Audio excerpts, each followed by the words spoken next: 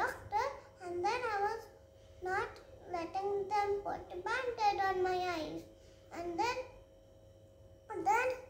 doctor told I will get injection on my eyes. And then I was crying in the doctor, near the doctor, and then I went out, no, and then I got Pepsi, and then I went home, and then I was crying and crying and saying, can I take out now, and then my parent told after few days, and then